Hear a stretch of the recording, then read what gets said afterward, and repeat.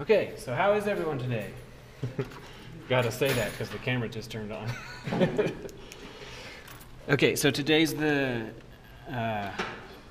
29th.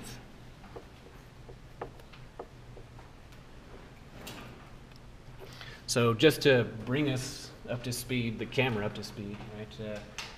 It was intended that there would be written homework due today, but due to technical issues, that didn't happen. But I believe all the technical issues are figured out. So I'll post some homeworks tonight, and they'll be due on Thursday. Most of them will be easy. Trust me, I am cognizant that that's 2 days. Okay, but we'll make sure it works. Yeah. Will those be put in the e-learning or the box? The box thingy. And I'll send messages, a message that says, click here and then log in here and then click that. Just by searching, you said comment space. Found it. Okay, good. Yeah. So you're going to post those Tonight. Thursday tonight. Right. Okay. Yeah, 2 of them are going to be just you just print it out and put your name on it, and then that's it. Okay. So like not hard. Okay. But some of them will have an actual question. Okay. But it won't be like a big. I promise I'm not going to slam you for 2 days. Other questions? Okay, good. So last time we were talking about antiderivatives. Okay, so then we're still there in section 7.1, antiderivatives.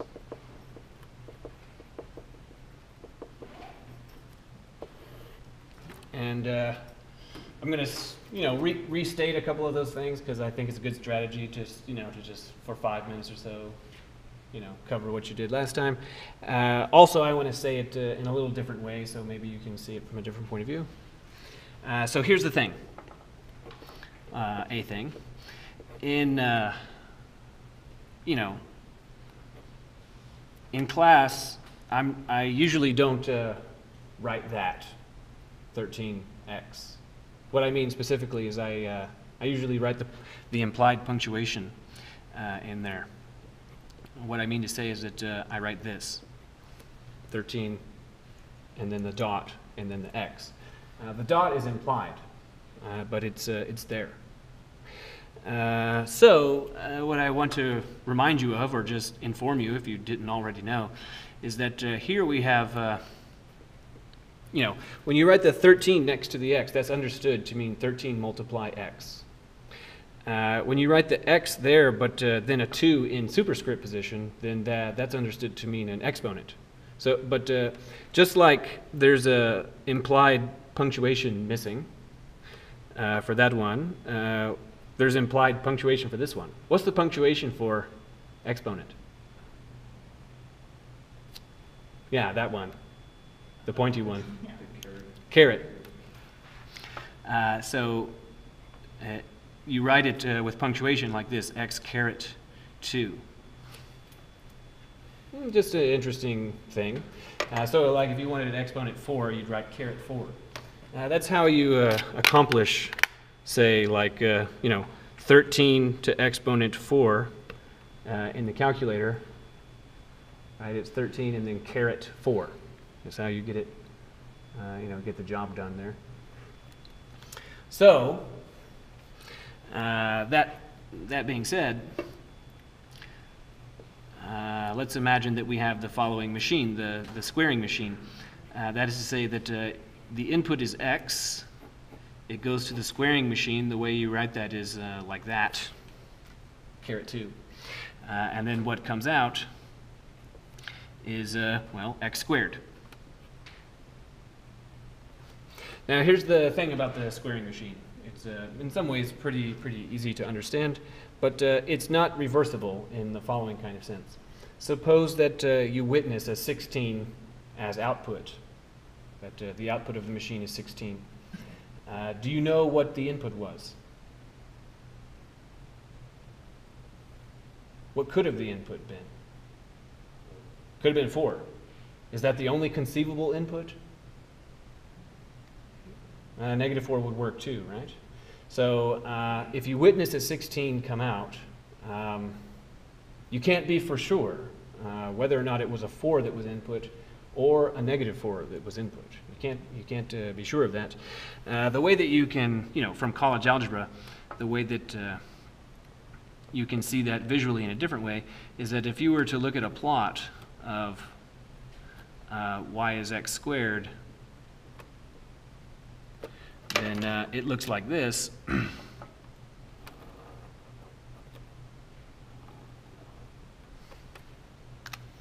And if you put a horizontal line up here at y is 16,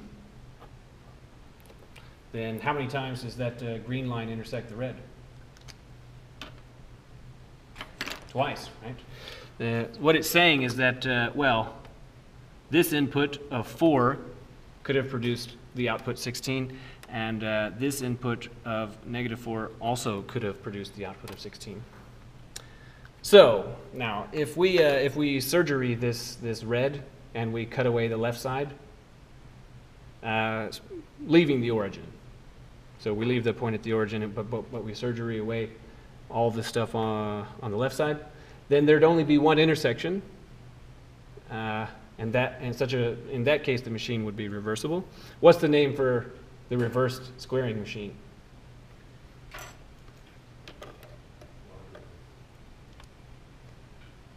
Square root. The reverse squaring machine is square root, right? The one that undoes it. So that is to say, it's punctuation, is that radical symbol there. So you do this, like so. So out comes square root x. It's what happens when you take just the right side of the parabola and give it a twist and lay it on its side. So the squaring and the square root functions are, in a sense, they undo each other in the following kind of sense. If, I'll say it like this, for x is greater than or equal to 0, so that is to say, on this picture, if we're on the right side, then if you take an x and you give it to the squaring machine and watch x squared come out, and then you wire up that output as the input to the square root machine, then what comes out?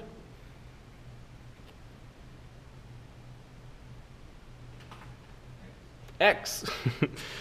Right? So what I want you to see is that all this right here, this whole thing is like a complicated way to do nothing.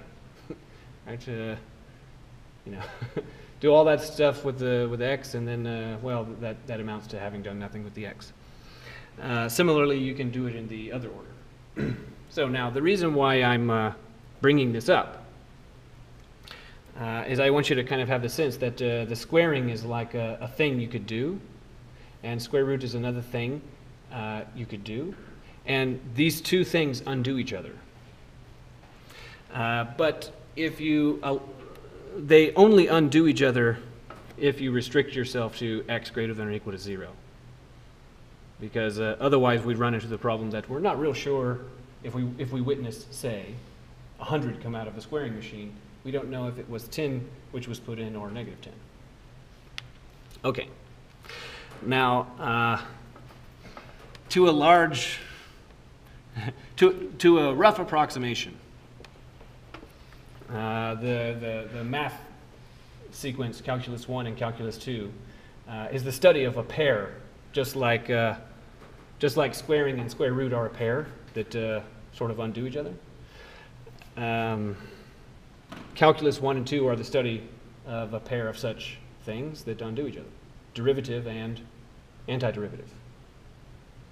So calculus 1 primarily is the study of derivative and what that's all about. And calculus 2 at least begins with a study of antiderivative and what that's all about. So what I mean to say is that we've got for derivatives, you can give f to the derivative machine, and then out comes, I'll just denote it as f prime. And you know, we could also have the antiderivative machine, so f, we give it to the antiderivative machine. Out comes big F. So what I'm telling you is that, in some sense, that if we give F first, I'll say to the antiderivative machine, and then watch big F come out, and then we follow that up with the derivative machine, what comes out the right side? Little f. That's altogether a complicated way to say, I want you to do nothing. Okay. Good. So now let's, what I'm kind of telling you is that we've, Calculus 1 focused on this part of the machine, and now we're going to focus on that part of the machine for a little bit. Okay. So to sort of remind you, because we did a couple examples of antiderivative last time, I'll remind you, bring us back into that. So suppose I ask you about this. So what's being asked, that's a dx, that's what that says.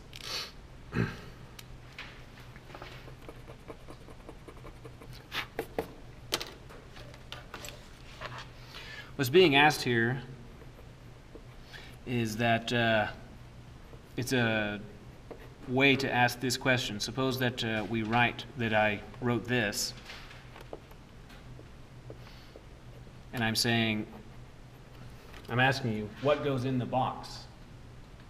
What could you differentiate so that the result would be 5 times x to 4? X to the fifth plus C. Right. So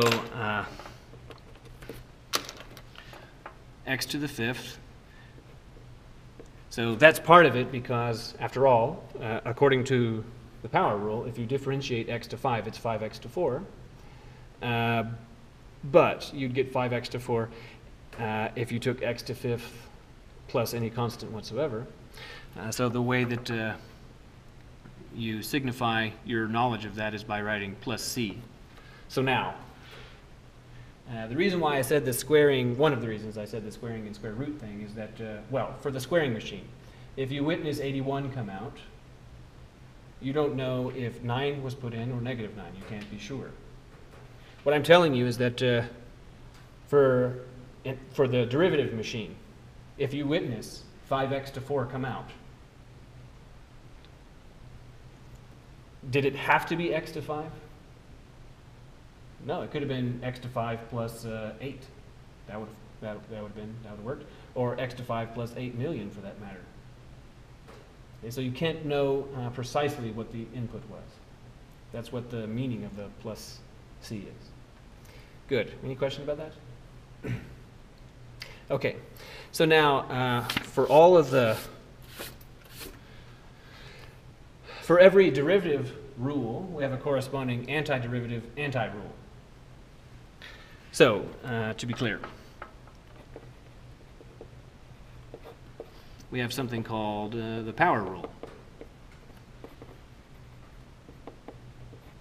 Now, the power rule for derivatives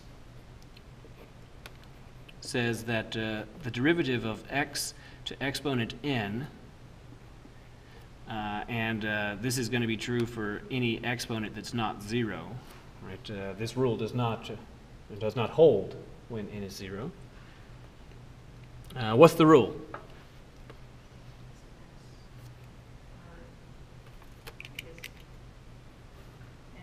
X plus 1. N times x. X, then 2, and you're adding instead of subtracting 1.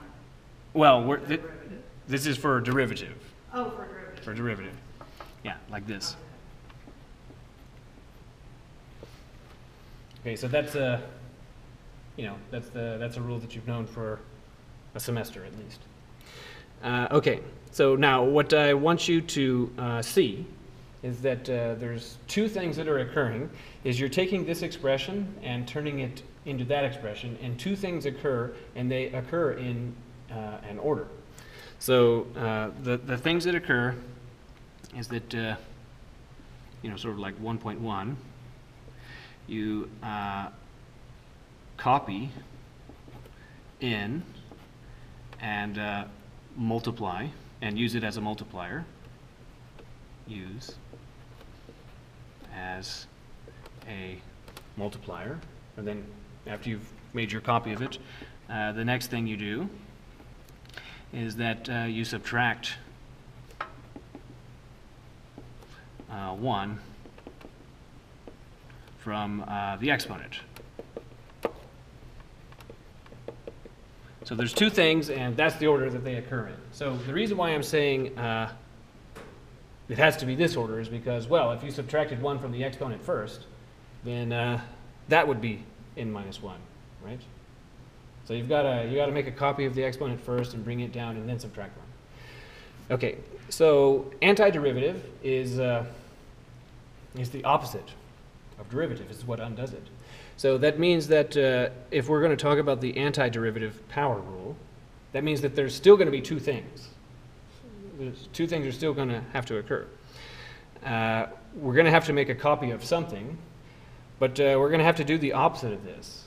So instead of using it as a to multiply, what are we going to use it for? To divide, right? We've got to do the opposite thing. The opposite of multiply is divide. And instead of subtract 1, what are we going to do? Add 1. So we're going to do the opposite of each bit. We're going to do the opposite thing, but moreover, we have to do them in the reverse order, which means that for a derivative, we did this one first. But for antiderivative, we're going to have to do that one first. Right? We have to do the opposite of things and do them bottom to top. Okay. So if we want to do the antiderivative of x to n, then, well, the opposite of subtract 1 from the exponent is add 1. So it'll be x to n plus 1. So we'll be adding 1 to the exponent. Then now we need to make a copy of that exponent and do what with it? Divide.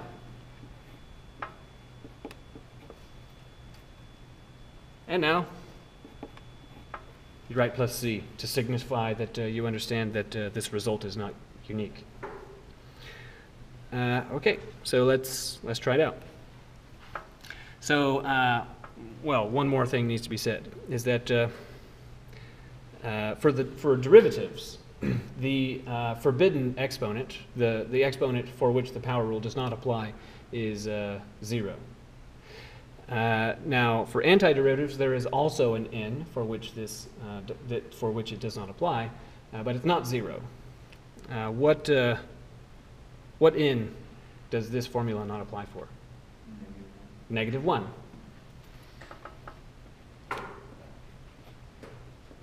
So you can see from right here why n equal negative 1 would pose a problem. Because if n were negative 1, then this denominator would be negative 1 plus 1, which is 0. And you can't divide by 0. Okay, so good. So the derivative, the power rule from the derivative point of view, the power rule from the antiderivative point of view. All right, let's have an example. So how about antiderivative of, say, x to exponent 8 dx.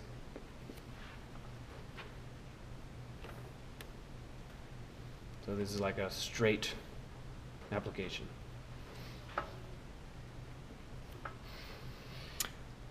Well, what will the new exponent be? 9, so x to 9, and then divide by 9, and then add a constant. Any question about this one? Question. Uh-huh. Your tests and quizzes, is that appropriate, or would you prefer one-night text? Either one. Okay. doesn't matter. Okay, so how about antiderivative of say w to exponent 3/2 dw. So in the first place, I'm using w just so you don't get too emotionally attached to x, okay? Because there's nothing intrinsically special about the name x. It's just a name. Also, I'm putting a fraction in there because I know that there's a high probability that at least a few of you are going to feel uncomfortable with a fraction. So let's get through that now. So, does a fraction have any bearing on whether or not we're supposed to use the power rule? No. It says anytime that what you're anti-differentiating is of the form variable to exponent, and moreover that exponent is not -1, then you're supposed to use the power rule. So variable, constant exponent. That constant exponent is not -1. So we're supposed to use the power rule. So, you could write this as w to 3/2 plus 1 over 3/2 plus 1. Plus a constant. And then that probably bears a little bit of simplification. So 3/2 plus 1, well, 1 is 2/2. So 3/2 plus 2/2 is 5/2.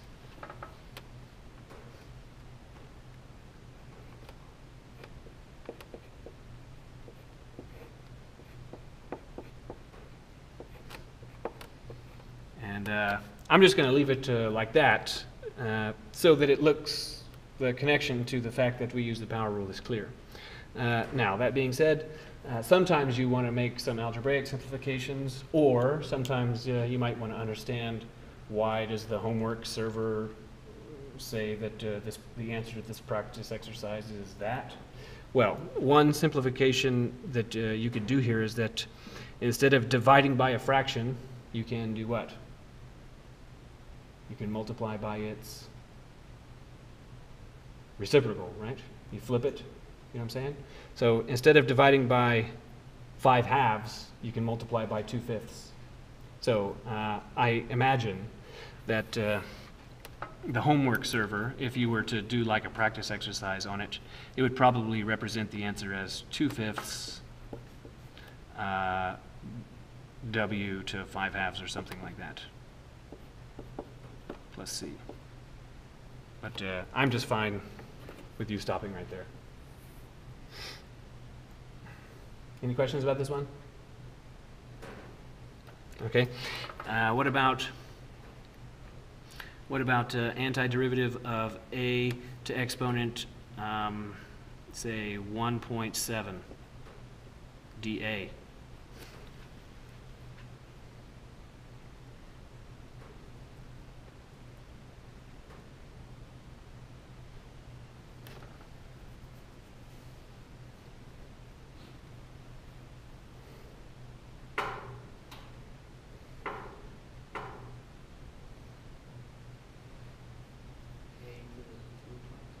Yeah. So it's a, the new exponent is 2.7, and then divide by 2.7, and then plus a constant. Nothing surprising. Or maybe the surprise is that it's so unsurprising. How about the antiderivative of, how about x to exponent 3 divided by x to exponent 8 dx.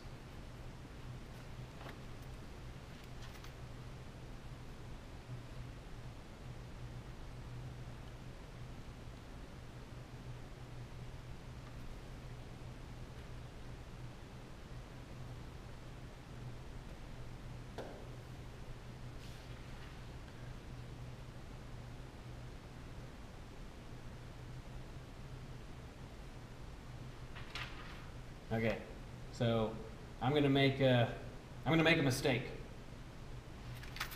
So if you're going to copy down what I'm about to write, then please also carefully note that it's not right. So here we go. I think it ought to be x to exponent 4 over 4, and then that divided by x to exponent 9 over 9, plus a constant. That sounds good. Seems reasonable. What do you think? Nah, that's not right. So now, here's the thing. I see this kind of answer all of the time when I teach this kind of course. I imagine what happens inside of students' head is that they see like, well, if it was just that, if it was just x to 3, then I know I'd do that. And if it was just x to 8, I know I'd do that. So maybe I'll hope beyond hope and just sort of do that in the numerator and the denominator. Okay, so it's not right. Now, we're asking about the antiderivative of the quotient of two functions. One function that is the cubing function, and one function that is the caret 8 function, the function which raises to exponent 8. The quotient of these, right? So now, and remember that antiderivative is the opposite of derivative. It's just the inverse of it, in a sense. And the action that the derivative does with quotient is so notable that there's literally something called the quotient rule, right? That's the one where you compute the derivative of both functions, and then you do some thingy in the numerator, and then you divide by the square of whatever, and all that craziness. That's the quotient rule for derivatives. How could it, you know, what I want to point out is it's kind of crazy what it's doing. How could it be so simple that antiderivatives would do this? It's not. Okay? So what I'm saying is like, if you understand that antiderivative is the opposite of derivative, then you ought to be, if this was true and it's not, then you should be like flabbergasted. Okay. Now, fine. That's not right.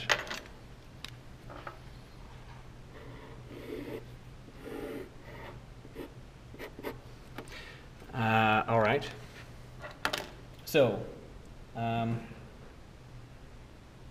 here's a standard calculus instructor question. Is that, so you're taking calculus now, and did you take algebra before this, or are you going to take algebra after this? Before this course, right? Yeah, you took it before this course. So how about we perform all possible algebraic simplifications prior to doing any calculus steps? How about that? So in particular, what I'd like for you to note is that some x's can cancel, right? Because there's 3 of them up here and 8 of them down there. So doing that, what do we get? I can see that there would be 5 x's left in the denominator. What do I need to write in the numerator?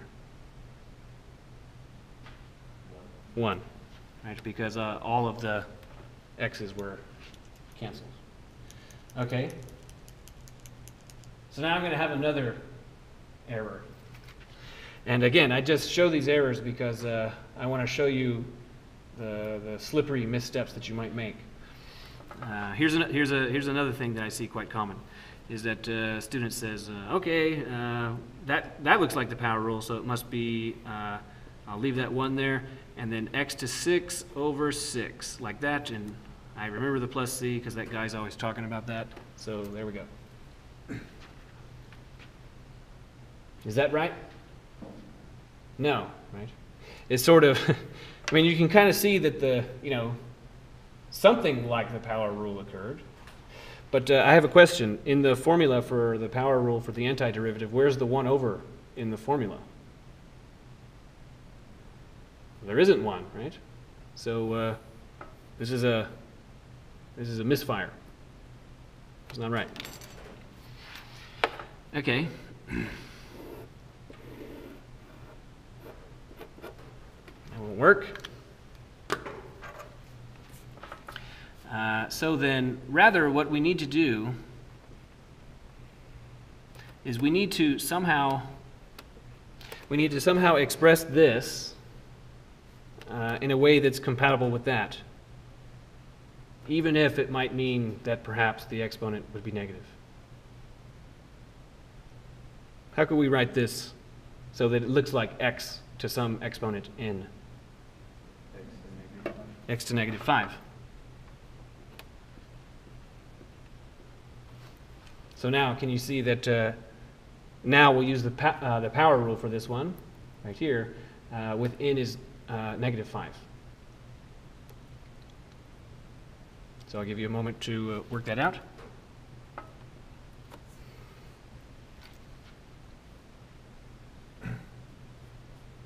Yeah? Could we have just gone straight to x negative 5?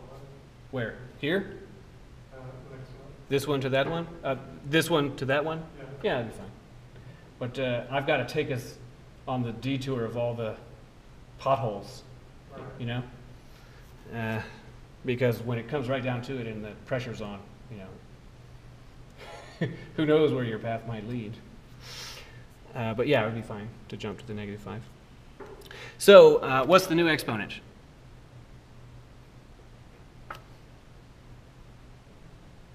Negative 4. But wait, isn't negative 5 plus 1 negative 6? No, it's negative 4, like you said, right? the reason the reason I point this out is that almost without fail, students do 7 plus 1 is 8, no problem. But then they do negative 7 plus 1 is negative 8. It happens. Okay, so just pay attention to that. Negative 4 over negative 4 like this plus c. Good. Any question about this one? Yeah? How often do you see people get questions wrong over little things like that versus kind of just? That is the most common kind. These things that I'm saying, yeah, it's the most common kind. And then, well, we're going to end up having, you know, in our class, well, it depends on how you count, but sort of, you might say, like in our class, there's like 10 antiderivative rules that you need to memorize. That's just our class. But, you know, if you go to the wide world, then there's hundreds and hundreds. The other major problem is just completely using the wrong rule. But the most common kind of error that I find is algebraic errors. Yes? How much of antiderivative are you over? Is this going to be like next couple weeks or? Today. Just today, right? Then, well, we're gonna do the bulk of it today. Then we're going to go over how to undo the chain rule on Thursday, right? Because today we're going to go over how to, you know, we're undoing the power rule right now. We're going to do several others. On Thursday we're going to undo the chain rule. Then we're going to go down some rabbit hole that's going to seem like, what are we even talking about, for a little bit. And then I'll hopefully tie it all together with a nice bow by the end of next week. Yeah? Are you going to do more examples of the quotient, like ones that are simple with one of? Yeah, we're going to do a lot of them. We're going to do antiderivatives all day today. Okay, another one. How about the antiderivative of the square root of z, dz?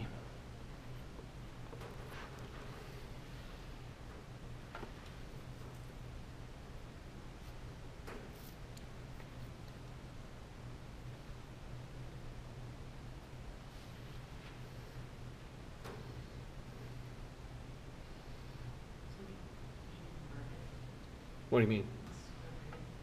So you don't have to do one down. Very good. So, right. So in some sense, I want you to sort of observe that it, at least for a moment, seems non sequitur that, that I would give you all these examples concerning the power rule and then give you a square root. But the thing that you have to remember is that square root corresponds to fractional exponent half. So this would be antiderivative of z to exponent 1/2 dz then this works just like it always does. With the power rule, I mean to say. So then, we're going to add 1 to 1/2. 1/2 plus 1 is 3/2. So the new exponent is 3/2. So z to exponent 3/2 divide by 3/2 plus a constant. Any question about this one? Okay. So now, here's part of the deal, is that historically, algebra, in varying degrees, to various extents, kind of goes back to antiquity. Right? It's really old. It's not. I mean, they didn't have nearly as good a stuff that we have now, but it goes way back. Whereas calculus is relatively young. I think it's going on in 3rd century, more or less. It's not that old compared to algebra. So the situation on the ground is that when you want to do a math exercise, it usually proceeds in phases, where you do, like all of this phase is you do some algebra, and then this part is where you do a few brief calculus steps, and then very often you proceed to do a little bit more algebra. Like that's the way it kind of goes. A little bit of algebraic work, punctuated calculus for just a second, like derivatives and antiderivatives and things like that, and then more algebra. As a result, we have the following kind of thing. So when you're dealing with square roots, say, something like the square root of x, very often that's the most convenient representation for square roots when you're doing algebra. But that is to say, when you're doing steps which are algebraic. But when you're doing steps that are calculus steps, very often square root is not the best representation. What's a better representation? Like you said, with fractional exponent half. So like, if you're trying to solve equations, then radicals are usually nicer, notationally. But if you're doing derivatives and antiderivatives, usually fractional exponent half is nicer. Okay. Similarly, how about something like this, 5th root of w? Well, how do we write that in a calculus-friendly way?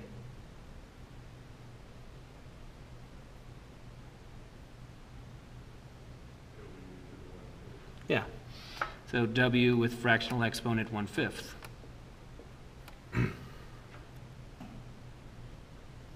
All right. How about something like 3 over z to exponent 8? Now that might be a perfectly reasonable thing to write if you're trying to solve some kind of equation or otherwise perform some algebraic steps. But if you're going to do calculus with such a thing, then what would be probably better?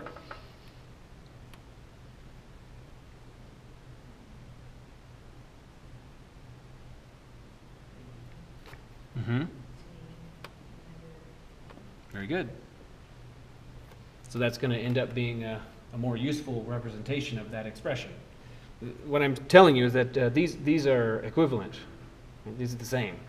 But for the purposes of usage, more or less, these are usually more amenable to algebra steps, and these to calculus steps. And what I'm telling you is that when we start getting comfortable with the antiderivative tool, and we start using them like in more extended problems like word problems and things like that, you're going to do some algebraic steps, blah, and then switch over to some calculus and blah, and then usually switch back to algebra, blah, down the line. I'm just preparing you for that eventuality. Any questions? Okay. So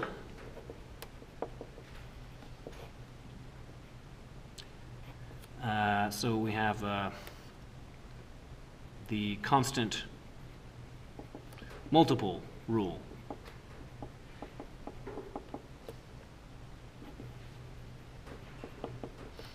And for those of you who like to keep track of the mathematician terminology, this is the homogeneity rule.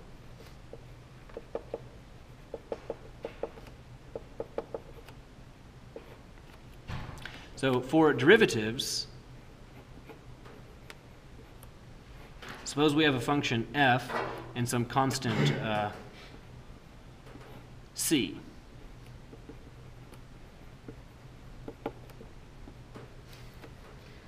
So we've got some function f and some constant c, and currently what this is saying, it's saying, okay, the first thing you're going to do is you're going to take that function and that constant and you're going to multiply them. So you multiply them. And then once you've done that, once you've made that product, then compute the derivative. So multiplication occurs first, and then differentiation occurs next. The rule says that, in fact, you can take that c outside of the derivative, like so.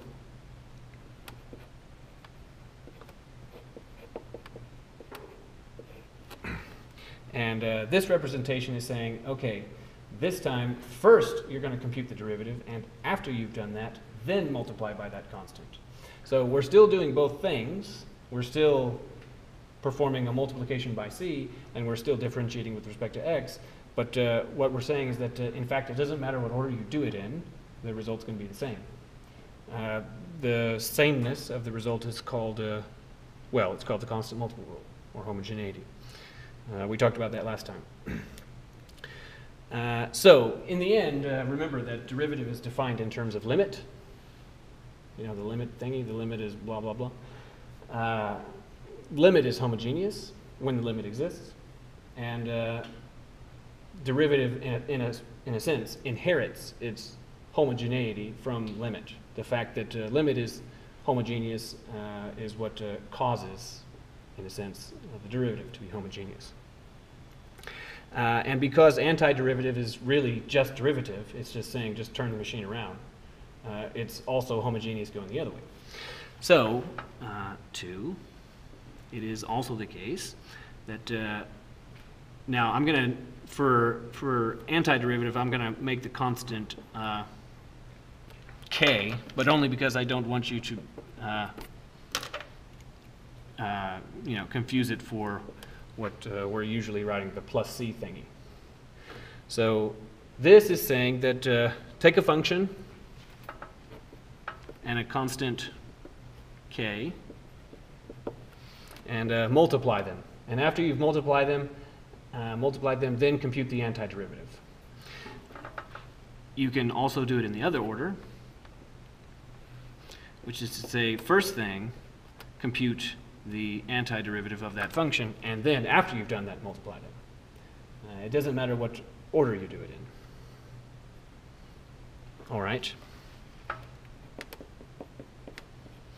So how about please compute the antiderivative of, say, 13 multiplied by x to 5 dx.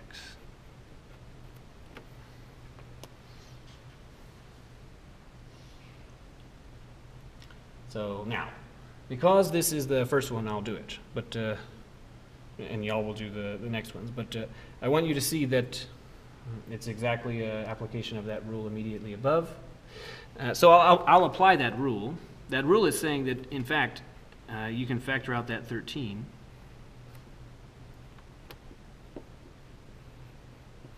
And obtain that.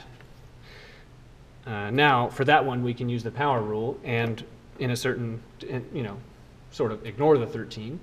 If that's what we were doing, then what would the answer be?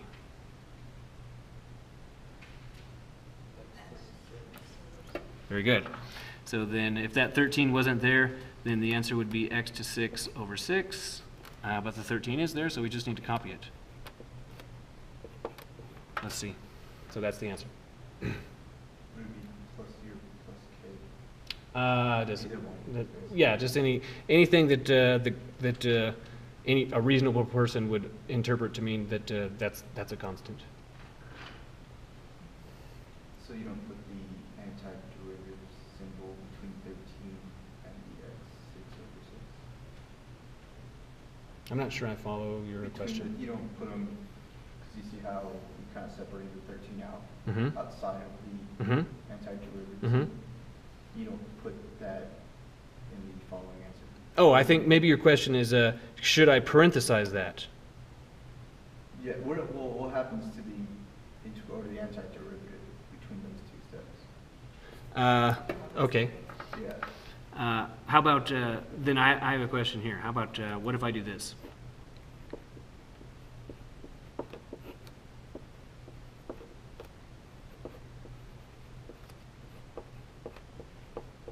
So I can get the 5 out because derivative is homogeneous. And then now I can differentiate x to 7. What's the derivative of x to 7? The derivative. Oh,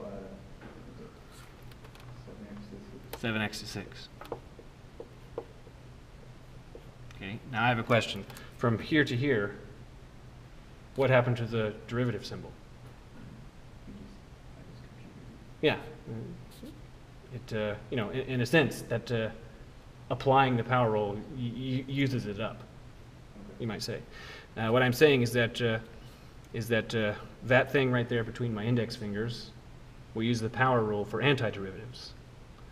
And the answer to the thing between my index fingers is x to 6 over 6 plus a constant. So that's where it went. Okay. Other questions?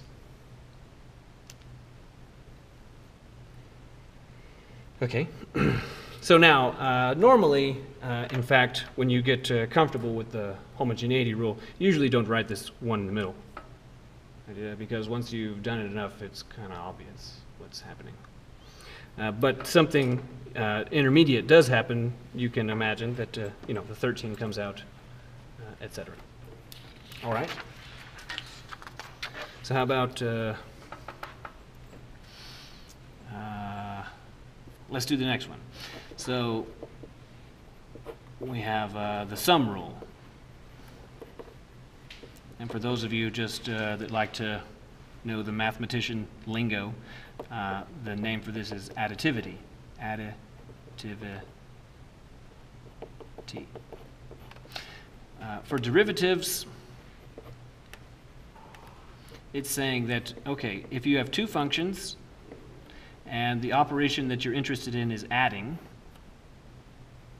then this one is saying, okay, take those two functions and the first thing you're going to do is you're going to add them. And once you have the result, differentiate the result. So we're doing two things. We're adding and we're differentiating, but adding is occurring first and differentiating is occurring last. The sum rule for derivative says that, well, in fact, you can do it in the other order too, and it's the same. It's saying that you can differentiate the individual pieces, differentiate f, differentiate g, and then once you've differentiated each individual piece, now add them. So we're still adding, we're still differentiating. What the rule is saying is that you can do it in whatever your preferred order is. So this is additivity.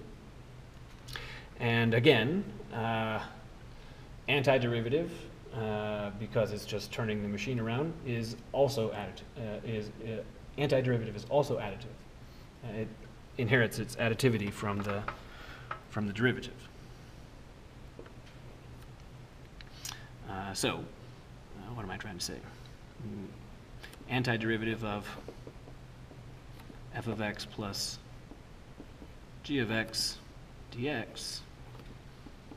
So this is saying take the two functions and add them together first. And once you've done that, then anti-differentiate the result. You could just as well anti-differentiate each individual piece.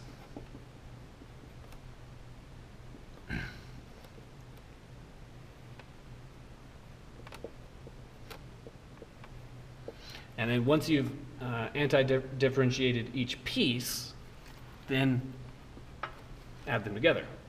So this one is saying anti-differentiate first, then add. This one is saying add first, then anti-differentiate. The rule is saying that those are the same.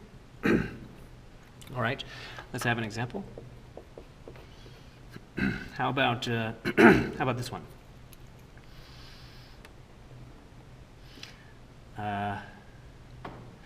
Antiderivative of 5w squared minus 8w to exponent 13, divide this all by 2 multiplied by w to exponent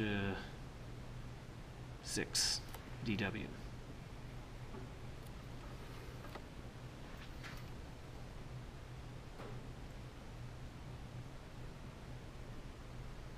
Okay. So this is when you really need to take it to heart, the joke, heuristic, suggestion thing that says, you know, do your algebraic steps before your calculus steps. So we need to algebraically simplify this as much as possible before we undertake any derivatives or antiderivatives or anything. All right. So the first thing that we're going to do is that you got to remember that there's an algebra rule that says that a plus b over c, when you have a sum or difference of things in the numerator over a single item in the denominator, then you can split it like so. You can say that this is a over c plus b over c. Okay, so that's the first order of business.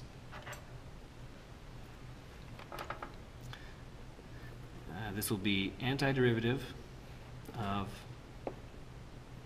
5w squared over 2w to 6, and then subtract 8w to 13 over 2w to 6 dw. Okay, good. Any question about that step? Okay, so now we want to simplify them as much as possible. For the first term, inside of there, I'm going to factor out the coefficient. What I mean is that for this one, I can see that this is 5/2 multiplied by something or other. So what's the something or other?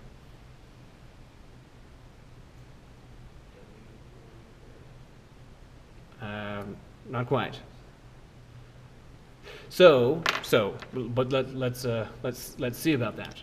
So specifically, here's the rule: is that if you have something that looks like x to m divided by x to n, where you have the same base in the numerator and the denominator, x, or in this case w, then you can combine them into a single thing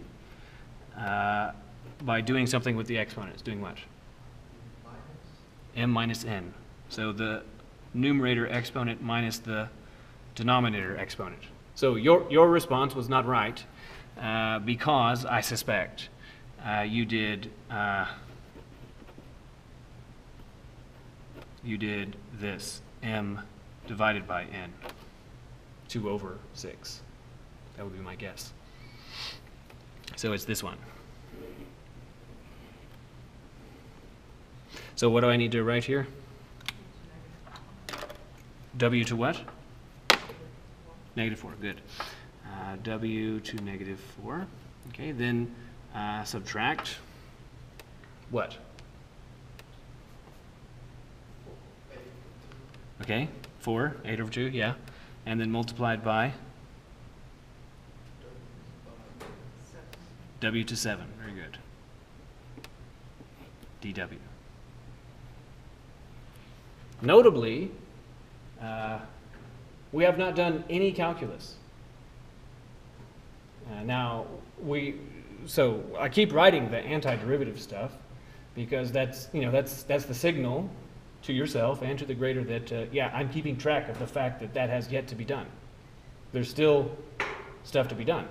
But no calculus stuff has occurred yet. We're just like preparing for it. Okay, so now we can finally do it. Because of the homogeneity rule, I can just write, I can just copy that 5/2. Okay, then what about this one?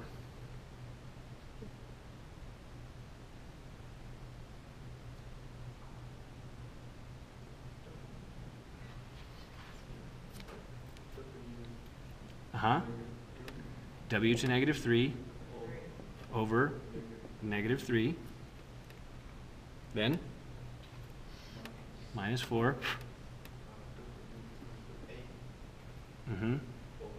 Over h. And then plus a constant. Right, and then, you know, if this was very often later in the course and in real life, if you anti-differentiate something, it's not, you don't just stop there. Like, now that you have that thing, now you need to do something with it, right? But if that were the case, if we were to if we wanted to go on and do something with this, then, you know, you might cancel the, you know, the 4 over 8 to become half and things like that. But, you know, we're not going to do anything with it here yet. Any question about this one? This is okay? So we've got, you know, derivatives have a homogeneity rule, and so do antiderivatives. Derivatives have an additivity rule, so do antiderivatives. Good. So let's do one more before we move on to the next rule. How about the antiderivative of about 4 t squared plus 2t minus 8 dt.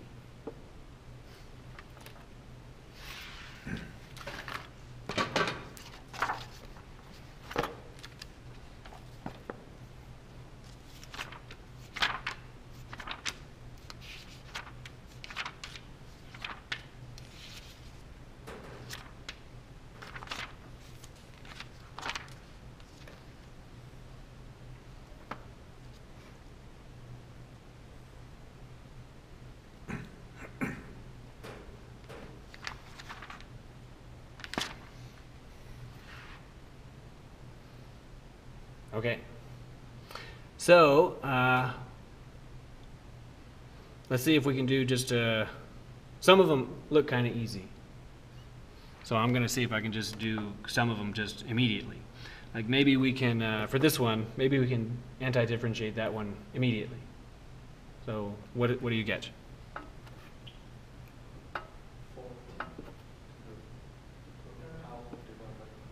Over 3, good. Okay, then plus, that one's pretty easy. What's that one? 2t squared over t, okay. 2t squared over 2. Then I'll write minus antiderivative of 8 dt, just, you know, because I got to think about that one for a second. So I did a little bit of work, and then, you know, maybe you paused there and thought, oh, I don't know, I got to think about it. So, part of this is that this is the first time that we've anti-differentiated a constant. So, you know, let's pause and think about that for a second. But also, I want to point out that notice that we performed some of the anti-differentiation, but not all of it. So, here's the thing. Are we supposed to write the plus c here or not, or what? Okay, the answer actually is no. At this place, yeah, at this place. So not here, not on this step, we don't write the plus c, because there's yet more anti-differentiation to occur. So there's still stuff. So we don't write the plus c yet. Now, Ignoring the rest of that stuff for a moment, could you tell me, right, what is the antiderivative of 8t? But wait a second, I thought that the antiderivative of a constant is 0.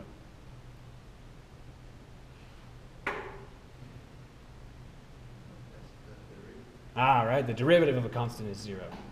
Right? The derivative of a constant is 0. So I bring this up because all the time I see students more or less do something, they do these just fine, which are arguably more complicated, arguably more difficult.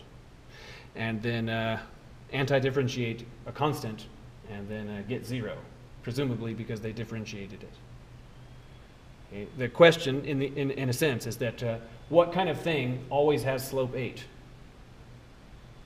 A line, right? So it would have to be 8t. Good. So now these things up here just get copied. Just copy and paste here. I'll go ahead and cancel the 2/2 thingy. And then minus 8t, and then plus a constant.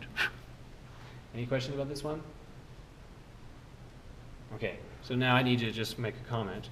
And that is that if you have a look at what you have written there, and if you wrote something that looks like this,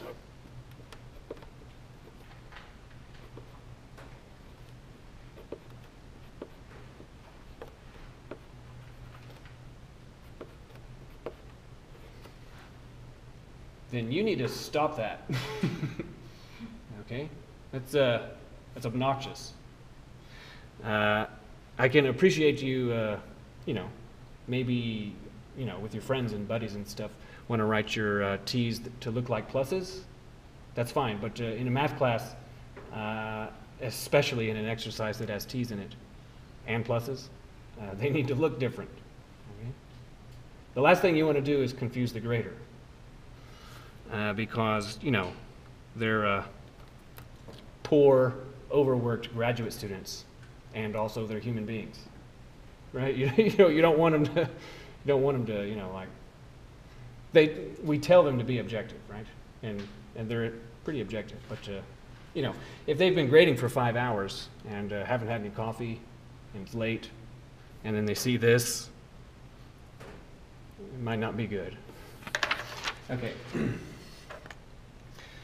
So now, to prime you for something that's coming in about 10 minutes, I want to remind you again that we went over the power rule, and when you're differentiating the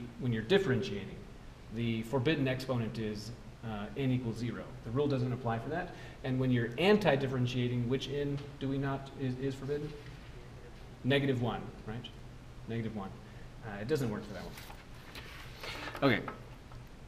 So now I'm going to just set that aside and ignore that for a second, or so it may seem, and I'm going to talk about logarithms. Specifically, I'd like for you to recall that the derivative of the natural log of x is what? 1 over x.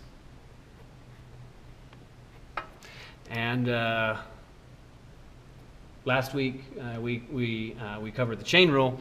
So the chain rule is what happens when you're differentiating with respect to x, a function, and the input to that function is not x, but is u. That is to say that here the symbols, input symbol x agrees with the differentiation symbol, so the rule is kind of easy.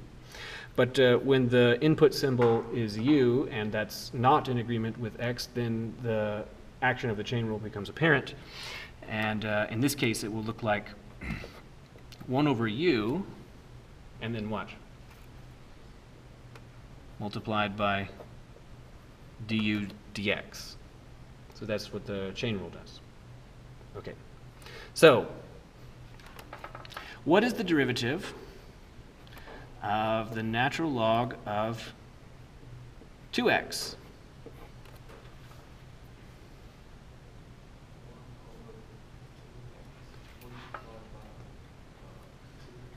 Okay, so it'll be 1 over 2x.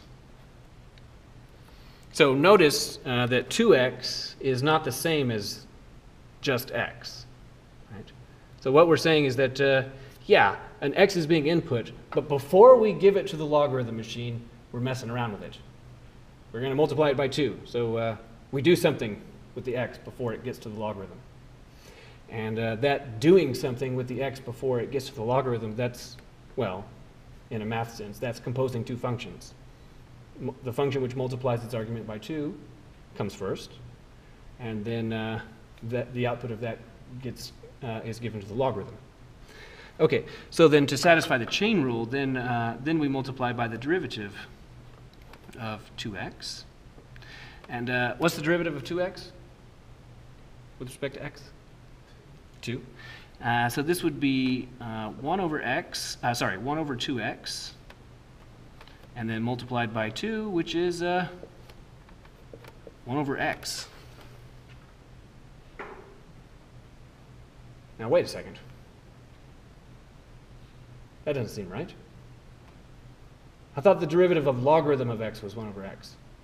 And you're telling me that the derivative of logarithm of 2x is also 1 over x? Let's try that again. What about, what's the derivative with respect to x of something like the natural log of, say, negative 8 multiplied by x? Let's try that again. So the chain rule is saying that it should look like 1 over u multiplied by du dx. So it'll be 1 over negative 8x, and then multiplied by the derivative with respect to x of negative 8x. Now what's the derivative with respect to x of negative 8x? Negative 8. Okay, good. So this is going to be 1 over negative 8x multiplied by negative 8. Good. So now we can cancel the negative 8's and get 1 over x. No, that couldn't be right. It couldn't be right. No, it is right. It is right, but I hope that you're feeling just a little bit startled that this should occur. Okay, so now I want to, so on the one hand, the chain rule is a sufficient explanation for why it must occur, is that the chain rule is what's causing that 2 and that negative 8 to cancel. In fact, there's nothing special about 2 and negative 8. It would work, in fact, for any constant that's not 0. So it would work for 1326, it would work for negative 2018, anything at all that's not 0. All right, so I want to convince you that there is yet another reason why this should work, and this is something you've got to remember from college algebra. And it is this. From college algebra, you learned that logarithms have nice properties. So for example, the logarithm of a multiplied by b. So that's saying you have two numbers, a and b. The first thing you do is you multiply them together, and then after you've multiplied them together, you give them to the log. There's a rule that says that actually, you can compute the log of each one of those numbers separately. So we'll just compute the log of a by itself, and we'll compute the log of b by itself, and then we can do what to get the answer? We add them. So there's a rule that says that, well, if you wanted to multiply first and then compute log, you could do that. Or you can compute the logarithm of each individual one and then add them. This is still important today for mostly theoretical and design reasons, but this used to be very extremely important for practical day-to-day reasons because it was, you know, before pocket calculators existed, like this one. This kind of calculator kind of made the day-to-day use of this go away, but it used to have day-to-day use with something called slide rule, where it's like, if you ever, you ought to look one up if you haven't ever. I think the library has one. I have one in my office. You take this thing, it's a ruler, and you literally slide things apart, and you can use it to multiply numbers quickly. In fact, if you ever watch the movie Apollo 13, you know, about American astronauts nearly dying because their spacecraft exploded in space. That's too exciting. Lots and lots of engineers, okay, literally using slide rules as fast as they can to keep these people alive, using this rule. Another rule is that if you have two numbers a and b and you divide them and then compute logarithm, instead of, you know, if multiply becomes add, then divide becomes what? Subtract.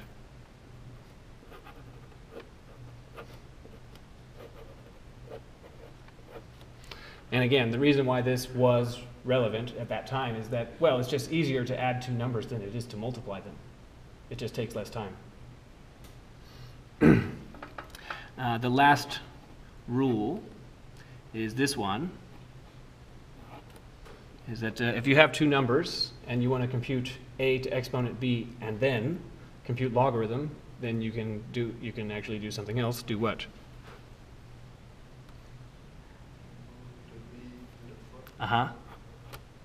And then multiply by the logarithm of a. So, in a sense, what logarithm is doing is it's, you could think of it like it's trading one operation for another. This rule is saying that it's possible to trade back and forth between multiply and add. It's possible to trade back and forth between divide and subtract. It's possible to trade back and forth between caret, exponent, and multiply.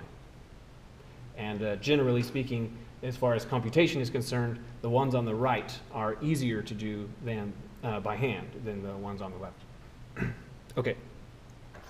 So that being the case, can you tell me a different way we can write the natural log of, say, 3 multiplied by x?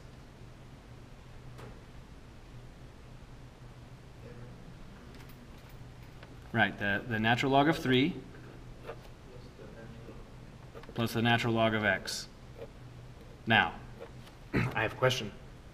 Is 3 a constant? Yeah, right? It is. 3 is 3. So what about the natural log of 3? Is that a constant? Less buy-in on that one. We're pretty sure that 3 is constant. But what about the natural log of 3? Okay, so natural log 3. That's how I get my calculator to do it. So let's go through the following thought experiment.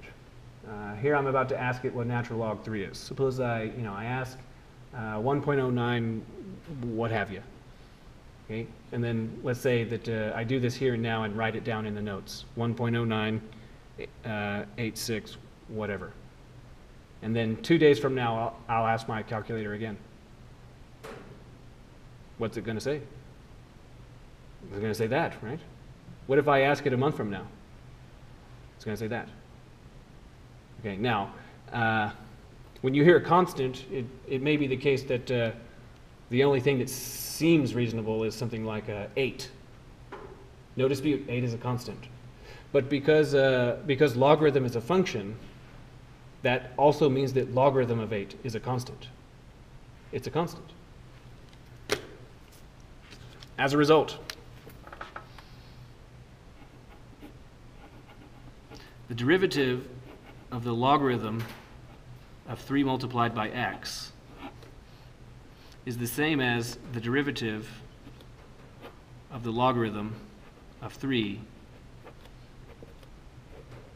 plus the logarithm of x, which means that we can use the sum rule, right?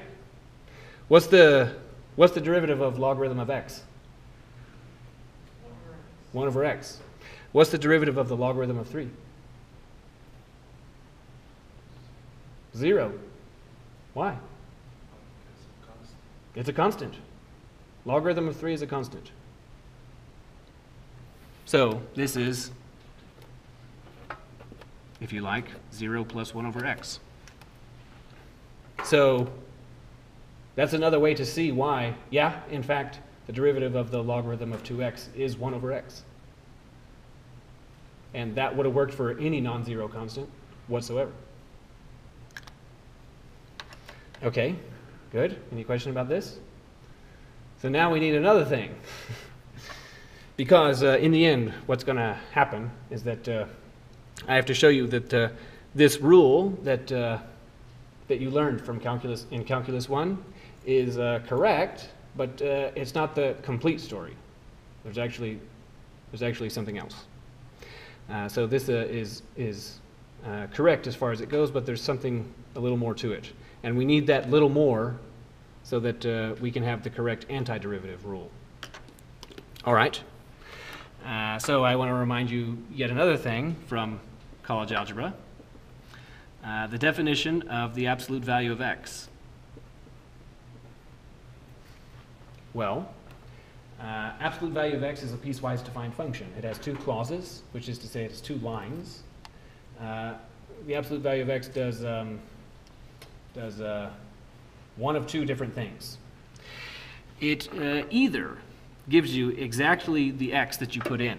So, for example, what's the absolute value of 13? 13, right? You put in 13, out came 13. Or, so it gives you exactly the x back if the x you put in is greater than or equal to 0. The other possibility is that it might negate your input. So, like, what's the absolute value of negative 26? 26. But just to be confusing and complicated, I'm going to say that the absolute value of negative 26 is negative 26. Right? Because negating the negative number makes it positive. So,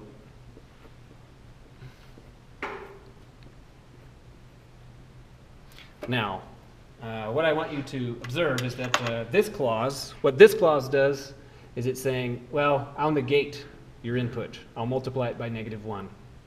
And this clause is saying I'll just give it right back. But I'm going to just slightly modify it to an equivalent representation. I'm going to do that. I just wrote multiply by 1. So what I want you to see is that the thing that absolute value does, it does one of two things with your input. You give it an input, and it either multiplies that input by 1, which is to say it does nothing, or it multiplies that input by -1. Those are the two things that absolute value does. But in all cases, it multiplies it by some constant, either 1 or -1. As a result,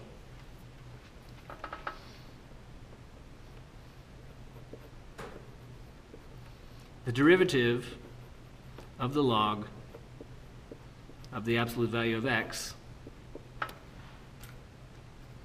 is what? It's 1 over x.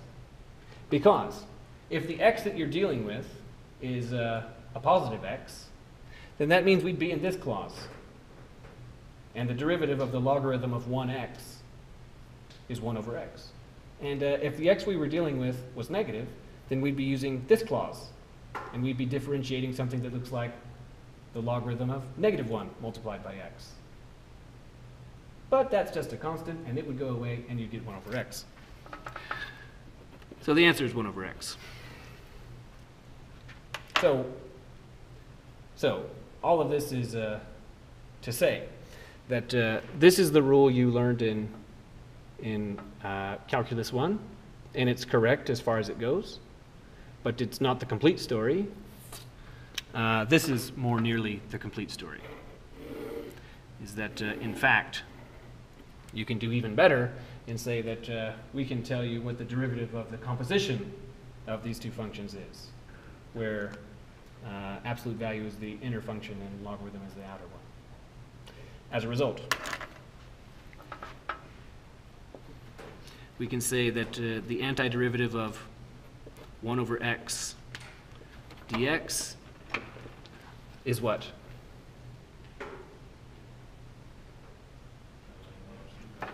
Very good. The natural log of the absolute value of x. What's the constant? So now, I'm aware that even now we're still reviewing for some of you, but for some of you, we're starting to get to new things. For those of you who this is still review, I'll just mention that if you made it this far, then this was the rule that they said for antiderivatives. They must have, otherwise they were just making an error. But if they didn't walk you through this to get you to right here, then I'm sorry. They should have. Because otherwise it seems too surprising to connect these two. That one, the one that you learned in Calculus 1, and this one that does have absolute value. The reason why it has absolute value, these are the reasons. Good. Any question about this? Okay, let's do another. Let's do something with it.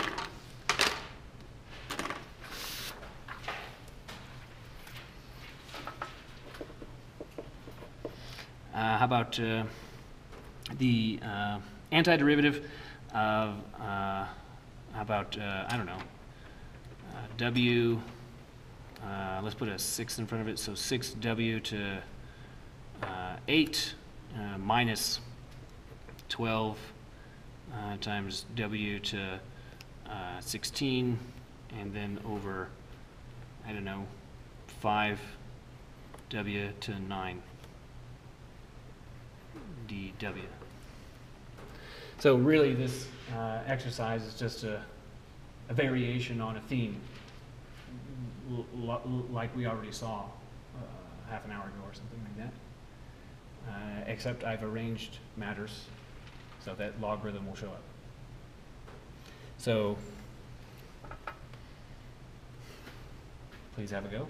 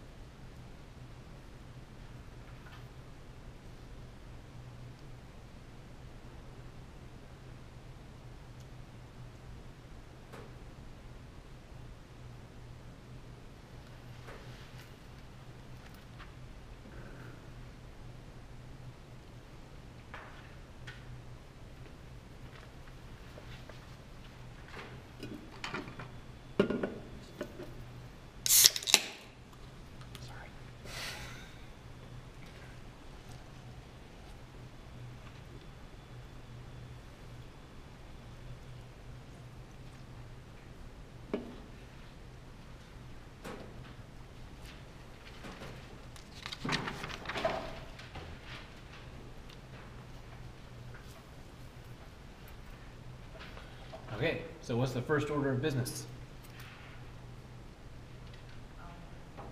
Algebra, right? We need to algebraically prepare this, right? All right. So then, well, I can see that it's similar to the a previous exercise. We need to separate this into individual terms.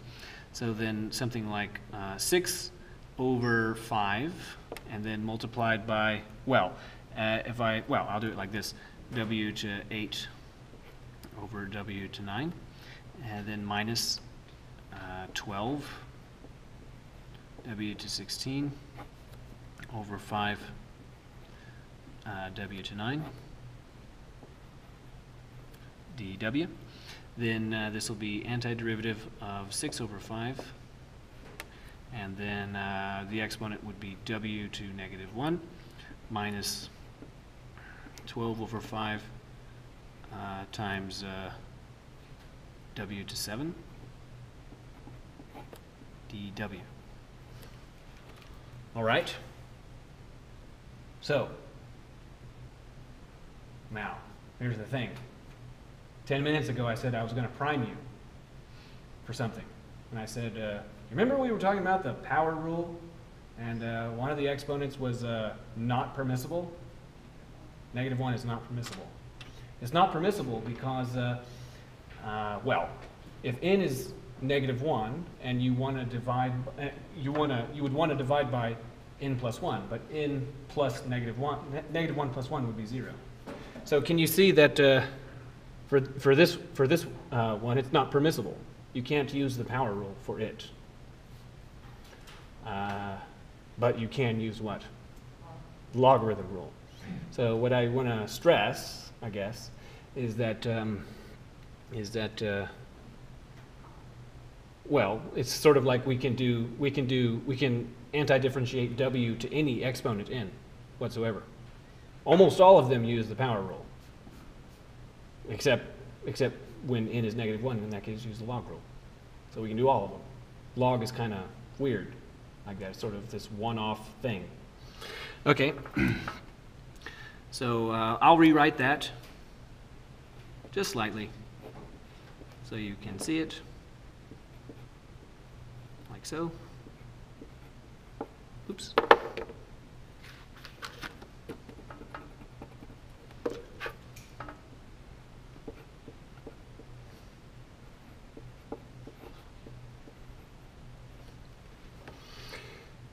Okay, so now those constants in front, they just hang out from the homogeneity rule.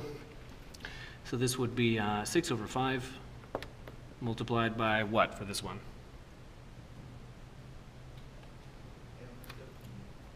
Not quite, almost. Log of what? Absolute value of w. Absolute value. Then minus 12 over 5 just hangs out from the homogeneity rule. And then what? Over 8 plus a constant. Any question about this one?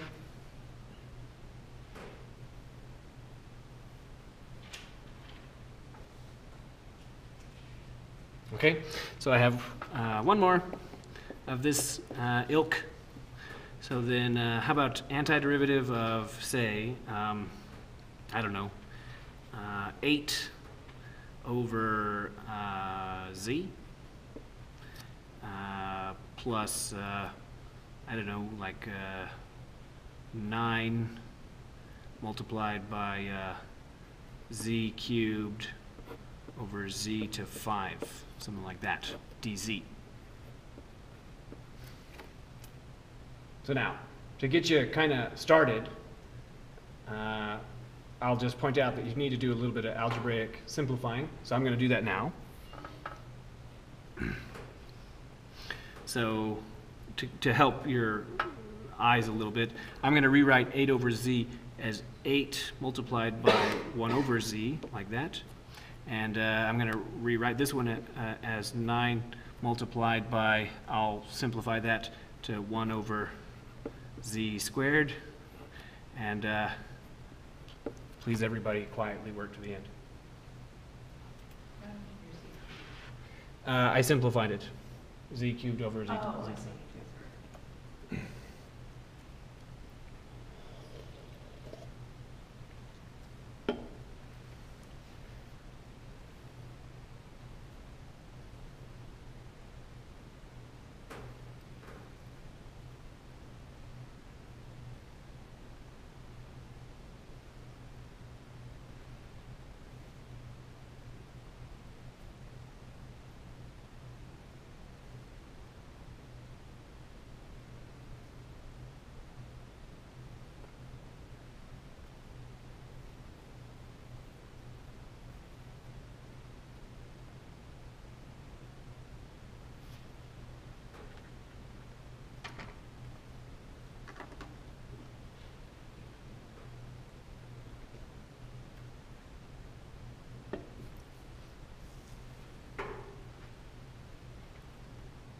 Okay, now, for those of you who are coming to the end, I'm going to say that I've purposefully done something devious. Maybe I trapped you, maybe I didn't.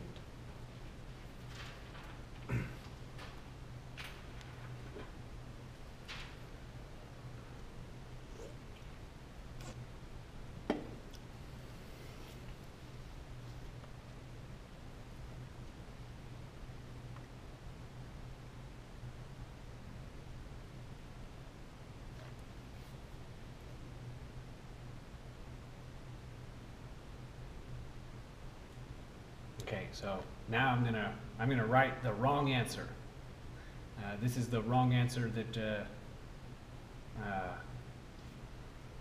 that comes up quite often. So as for this first term, that 8, because of the homogeneity rule, it just hangs out. And then I see 1 over z, so that'll be natural log of the absolute value of z. Then the 9, because of the homogeneity rule, just hangs out. So 9, and then 1 over z squared. Surely that's a natural log of the absolute value of z squared. And then plus a constant. So this is not right. But wait, why is it not right? One, I did z squared to z negative 2. Ah. And then did, so z negative 1 over negative 1. Very good. So, here's the thing, is that this one, if you sort of put this in the nice calculus format, you know what I mean. What I mean is several pages ago, we said this, that here's the ones that are nice for algebra, here's the ones that are nice for calculus. For the purposes of calculus, it's better to have fractional and or negative exponents for the purposes of calculus. Now, for that term right there, what is z's exponent if you were to put it in calculus format? Z to negative 1. As a result, for this term, we need to use the logarithm rule. Whereas, if you were to take this term, and represent it in the nice calculus representation, what is z's exponent for that one? Z to negative 2. As a result, it's not permissible to use the log rule. You must use the power rule. Okay, but what I find is that if it ever comes to pass that on the page, student sees something that looks like 1 over z squared, especially in an exercise where there was a 1 over z, then there's a high probability that there's going to be a mismatch, and they'll use logarithm for this one. Okay, so I'm just pointing that out here and now when there's no points at stake. So this one would have been okay, this one is not okay. The reason why, I'll just write down those things that we just said. So, writing those in calculus form, it would be 8 multiplied by z to negative 1 plus 9 multiplied by z to negative 2 dz. Negative 1 is the only case in which you use logarithm. In that case, you use the power rule.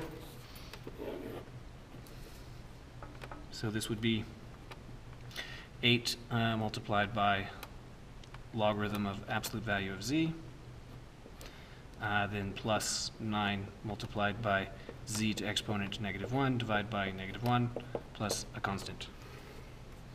Any question about this one?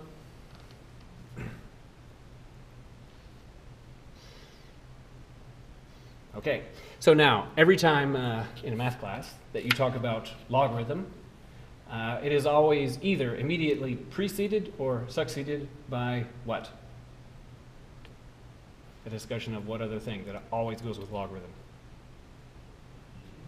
Exponential, right? They always, it depends on the instructor and the textbook and a few other minor details, which one comes first. It so happens that we talked about logarithm first. But they always come in pairs. The reason why they always come in pairs is because just like the squaring machine, the squaring function and the square root function are undoers of each other, they're inverses of each other. And just like derivative and antiderivative are undoers of each other, logarithm and exponential, they undo each other. Which is to say,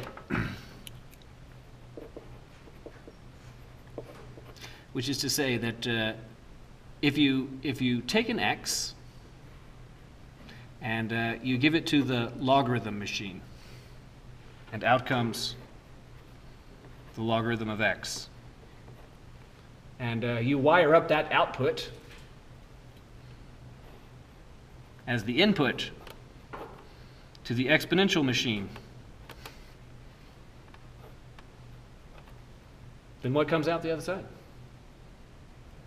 X does. That's altogether a complicated way to say, take that x and do nothing. First, I want you to do that, and after you've done doing that, I want you to undo that and give me that x back. And you can put those machines together in either order, it doesn't matter. It'll be x on both sides. Okay? So, for example, if you were to take a 2 and compute logarithm of it first, so that you have logarithm of 2. And if you follow that up by computing exponential of it, you take 2, compute the logarithm of that, and then you follow that up by computing the exponential of the result. What do you get? 2. And if that seems too good to be true, on my calculator, the way that we compute exponential base e, on my calculator, I have a button that looks like this, e caret, then this. So I'm going to type this into the machine, just in case there's any doubt of what I'm talking about here.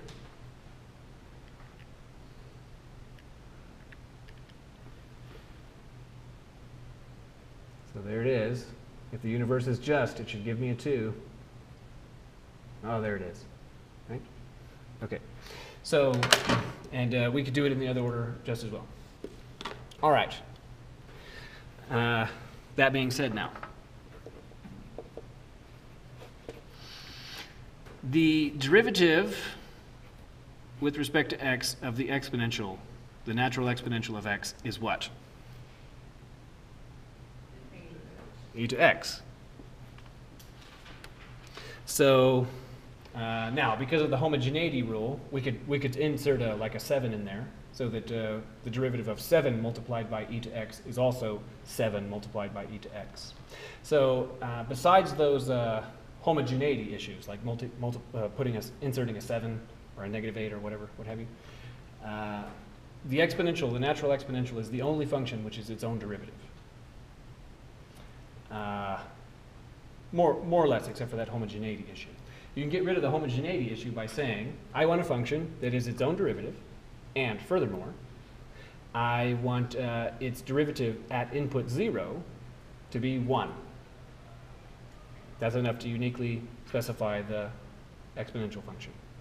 In fact, in other contexts, that is the definition of the exponential function. It's the solution to the differential equation that it is its own derivative, and its slope of tangent at input 0 is 1. Fine. So then for the chain rule,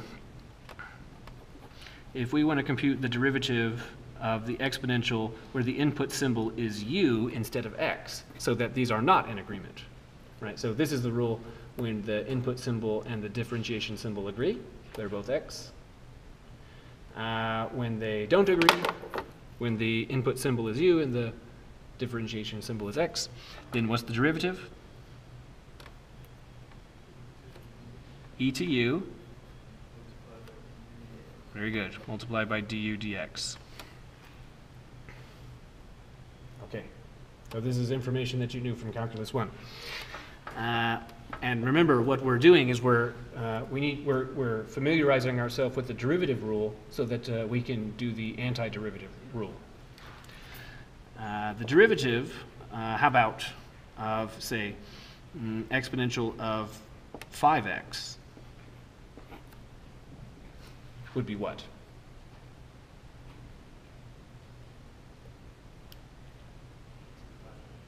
Okay, e to 5x. Is this it? Times 5, right? Because here's the thing. Have a look at these. Is the input to the exponential the same as the differentiation symbol? It's not, right? This is 5x, but the differentiation symbol is just x. So what we're saying is that before it gets to the exponential, we're messing around with it. We're multiplying it by 5. And so that messing around with it shows up with the chain rule. So we get exponential of 5x and then multiply by 5. That's du dx, the 5. And again, I know that some of you want to write that 5 in the front, and by all means. But I'll just remind you that in the first place, I'm always going to write it on the right, just so, for two main reasons. One reason is that I choose to always write it on the right, so it's always the same. So I'm always doing the same thing, because I'm a teacher.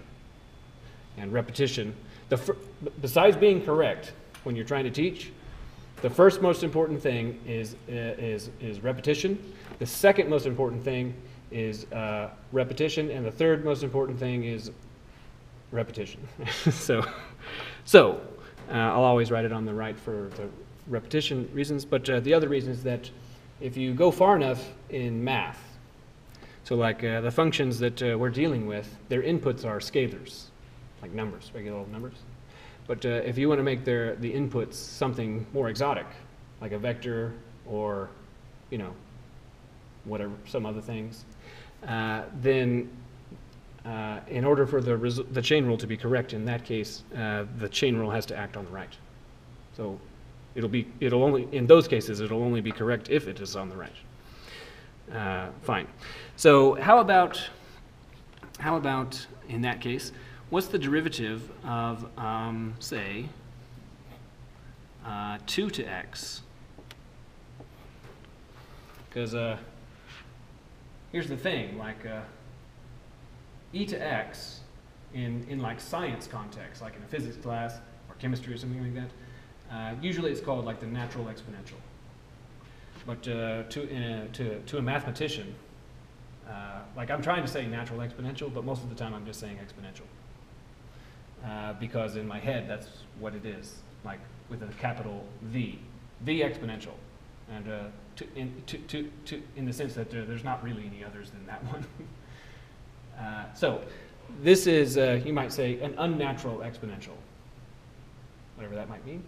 So what's the derivative of 2 to x?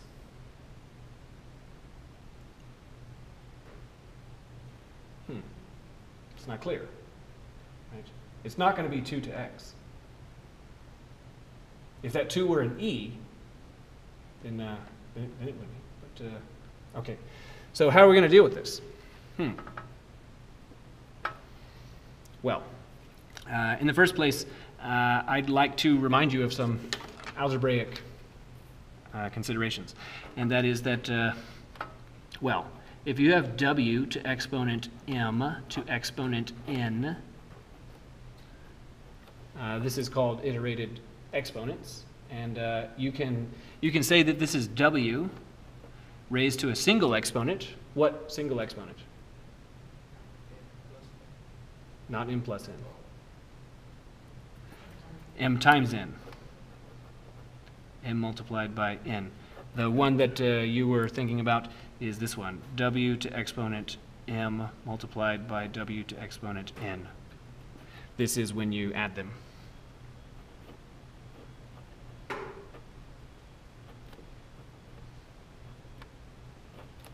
Okay, fine. Also, like we said above, 2 can be written in the following kind of funny way, is that you take any two machines that undo each other, And then you can follow one by the other with initial input 2. So like you could take 2, square it, and the square root. That's one way to write 2. You could take 2 and you could multiply it by 5 and then divide by 5. That's another way to write 2. And what I'm saying is that, well, what we're going to do is we're going to logarithm it first, and then after that we're going to compute its exponential. That's another way to write 2. Kind of a weird way to write 2. So what I'm telling you is that we could say that the derivative with respect to x of 2 to x is the derivative with respect to x, and then now I'm going to just put some square parentheses here, and then an x. And the thing is that I just have to write something in those square parentheses that's equal to 2, and it'll be right. So like I could write like 1 plus 1, and that'd be fine. I could write 1.9 plus 0.1 in those square parentheses. Anything at all that's equal to 2. What am I going to write? I'll write that one.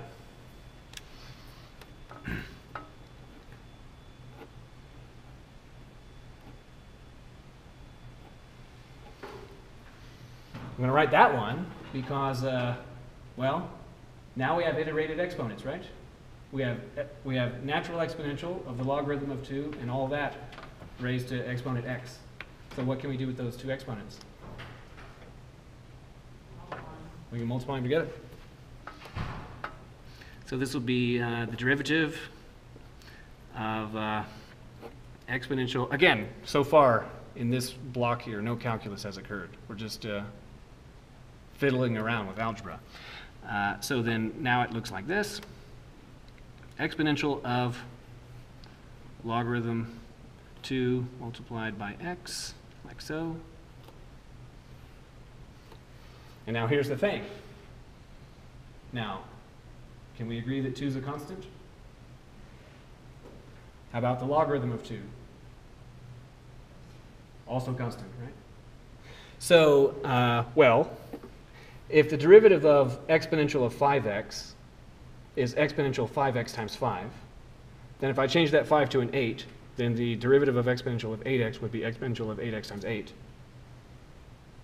There's nothing sacred about 5 or 8. The only thing that we're using is the fact that it's a constant. So even if I change it to like a weird thing like logarithm of 2, which is still a constant, it'll all still work. So what is the derivative?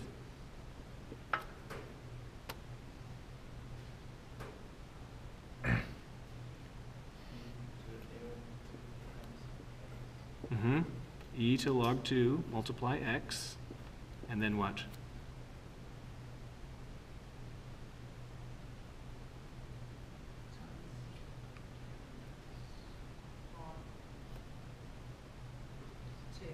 Yeah, times log 2.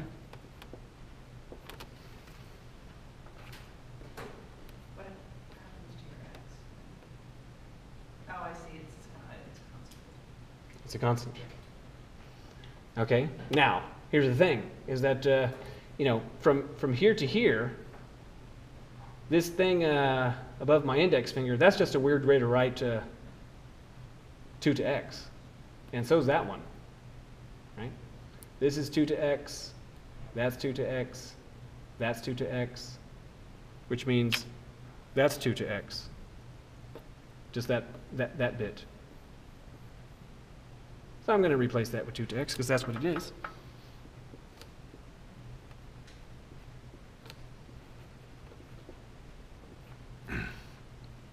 And that's the derivative of exponential base 2 of x. The derivative of 2 to x is 2 to x multiplied by the logarithm of 2.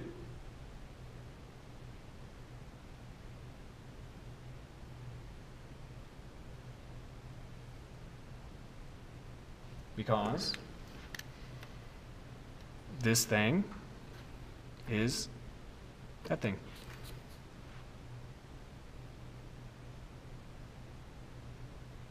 Is the same as this thing, is the same as this thing, is the same as that thing.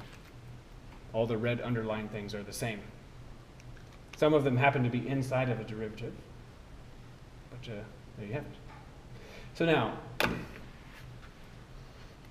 the only thing that we ended up using about 2 to illustrate that 2 is not special here is that we used that 2 was a constant. So how about what's the derivative with respect to x of like, 1326 to exponent x?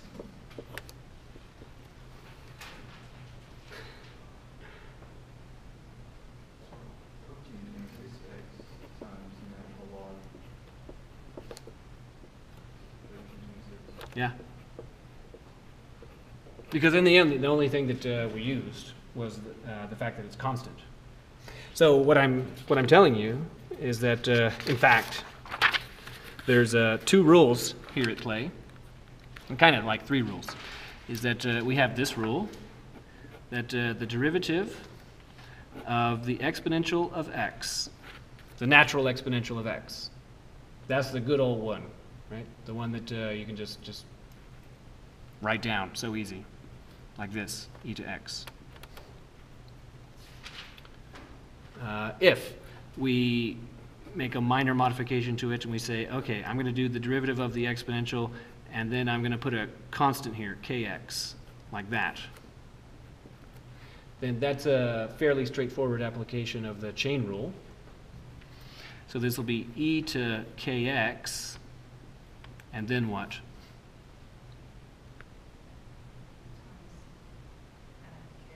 Times k, where k is a constant.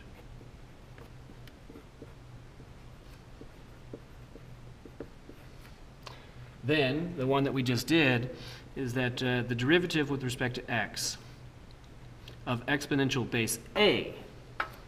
So now we have a base that's not the natural base.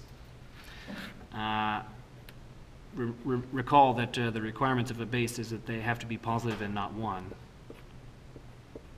So like it makes sense to talk about 2 to x and 10 to x and half to x, but it doesn't make any sense to talk about 1 to x. It doesn't make sense to call it an exponential.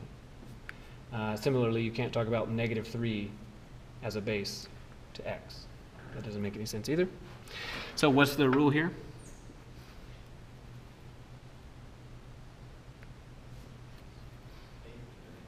A to x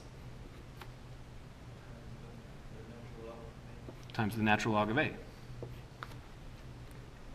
Now, to convince you, maybe to give just a little more weight to it, is that, well, we're saying that this formula should be true for any a that's positive and not 1.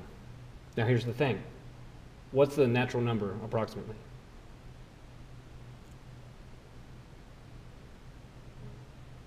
It's about 2.71828. Yeah, the natural number, e, yeah. 2.71828, 1828, 4590, 45.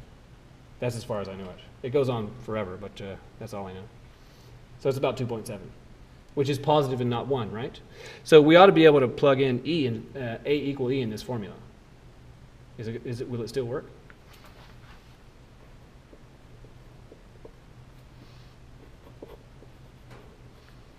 The derivative of e to x according to that formula should be e to x multiplied by the logarithm of e.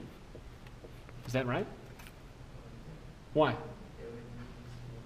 Right, because the logarithm of e is 1. So in a sense, it's kind of always been there. But you just didn't see it. Alternatively, you could think of it like this, is that if you so desired to work your calculus problem in base 2, so that you were dealing with 2 to x, then the universe is going to punish you for not working in the natural base. You know, because if you're working in base 2, exponential base 2, then logarithm of 2 is going to show up everywhere. Every time you do a calculus step, another logarithm 2. That's the universe dinging you, saying, "Hey, what did I tell you about that? What did I tell you about that natural base? You need to use the natural base."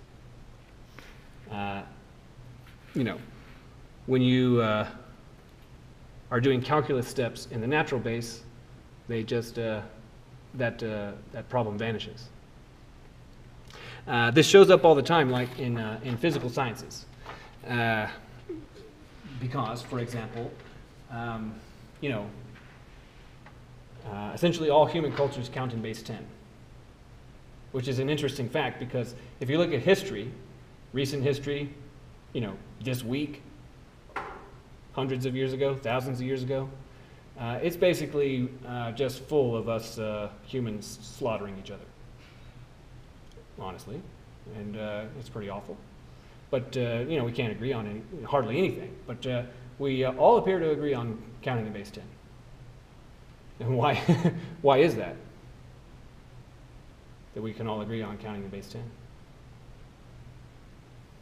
It's because of a very simple and mundane reason. We have 10 fingers. Yeah, that's about it. And here's the thing. If it had come to pass that we had 8 fingers instead, then I'd be willing to bet my life that we'd be counting in base 8. We wouldn't had it wouldn't come to pass that we had 9 fingers because it's extremely unlikely for creatures to not have bilateral symmetry. So the number of digits that we have surely has got to be even, right? So if not 10, then 8, maybe 12. Okay, so so we count in base 10. And then, you know, we make computers and they count in base, not base 10 actually. What do they count in? Base 2. In some cases, it's convenient to interpret it sometimes in base 16 or base 8. But in the end, they count in base 2. And the reason is because a single transistor has 2 states, the low voltage state and the high voltage state. The low voltage state being interpreted as 0 and the high voltage state being interpreted as 1. So they count in base 2. You know, and in physics and stuff, they're usually interested in half-life. You know, you know, how long will this material last? As a result, all the formulas related to half-life have these log of 2 factors showing up everywhere. You know, when you're doing you know, how long will this much uranium last? Well, there's a formula for that, and it has the logarithm of 2 in it. Or if you're dealing with pH, the logarithm of 10. If you're doing calculus, will show up. And that's all that's the math universe penalizing the chemists for counting in base 10 and base 2. Fine. Okay. Good. As a result, for antiderivatives, we have the easiest conceivable one, that is this one. The antiderivative of e to x dx is what?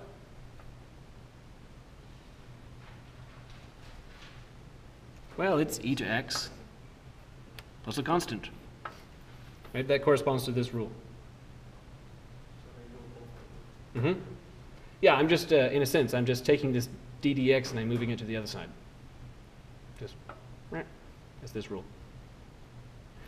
So now, what if we make it slightly more entertaining and I say the antiderivative of the exponential of 3x dx.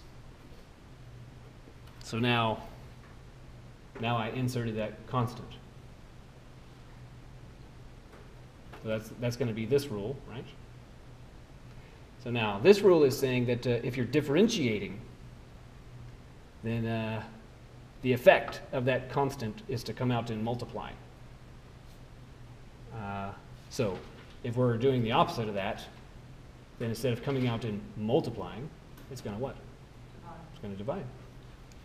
So in this case, it'll be 1/3 exponential of 3x plus a constant.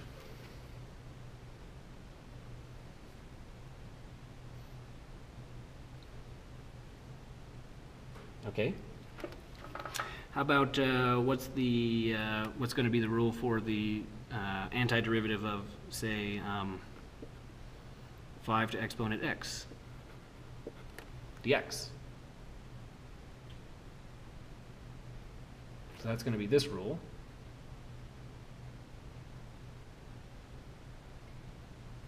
So are we operating in the natural base?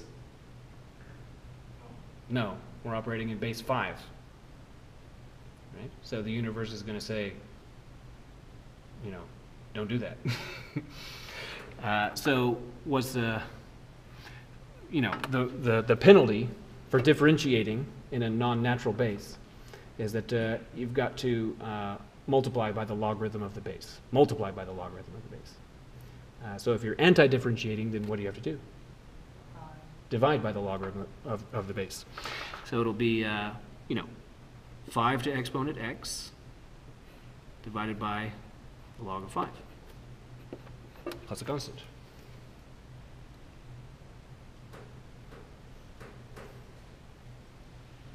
Okay, so now I got a question.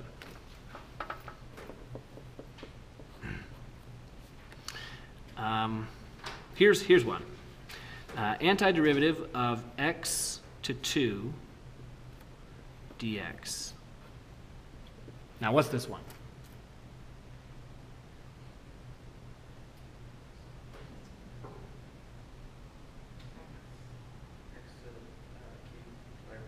Okay, good. X to 3 over 3. And what rule did you use for that? Power rule. Okay. So so this is right. So this one is correct. Now I'm going to do another one, but it's going to be wrong.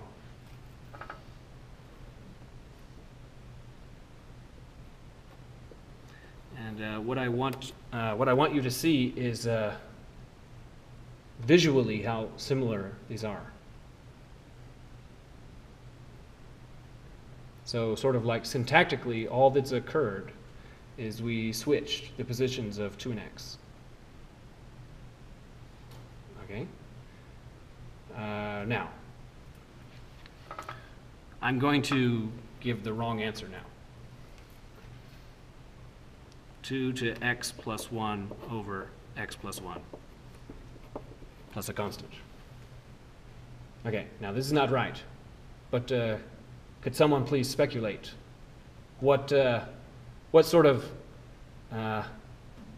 mistakenness might have occurred in the head of someone who did this?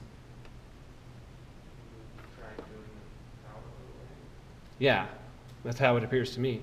It appears to me that student, well, in the first place, this is an exponential function, 2 to exponent x.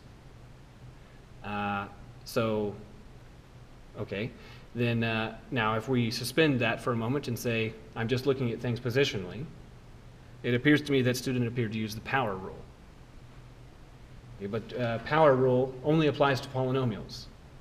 It doesn't apply to exponential functions, which is to say that the correct application, the correct use is this, that if you find yourself doing this, then you're anti-differentiating an exponential function in base 2. So that's this kind of rule. So it will look like 2 to x, and then now divided by the logarithm of base 2, and then plus a constant. Now, to sort of make it as clear as possible, or as clear as I can, I would like for you to see that this one, this thing right here, it's a polynomial in the first place, and it has the sort of the shape, the form of variable caret constant, right? A variable base, a constant exponent. Whereas this one is exponential because syntactically it is a constant base raised to a variable exponent. And even though they look visually similar, their mathematical behavior is not similar. Any questions about this one? So this one is this one's just wrong down here. Any question? So that sort of, you know, if you can see that, well, we've got variable and constant, and we can, you know, syntactically move their positions around. You might wonder, well, what if we change it? What if it's like constant raised to a constant? So like, what is the antiderivative of something like 5 to, I don't know, like 37 dt?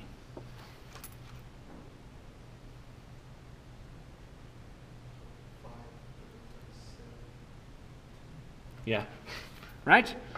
Because, well, isn't it the case that 5 to 37 is a constant? Yeah, yeah, it's a constant. It's kind of a weird looking constant. It's a really big constant too, by the way. It's a big number. But it's just a constant. Then you might ask, well, what if it's like variable to variable, right? What if you wanted to anti-differentiate x to x? In that case, the answer is that it's not possible. You can't do it. We can't really discuss exactly why you can't. And by can't, I don't mean like, I know how, but I'm not going to tell you. Or, I know how, but you're never going to know how because you're never going to get far enough. Nothing like that. I mean that it can't be done. Like, it took some serious mathematicians back in the day to figure out, oh, actually, that cannot be done. Wow. Okay. That being said, would you please consider something like, say, 5x to 10 plus x to x minus, say, 8 over x plus 6 minus x to x, like that, dx.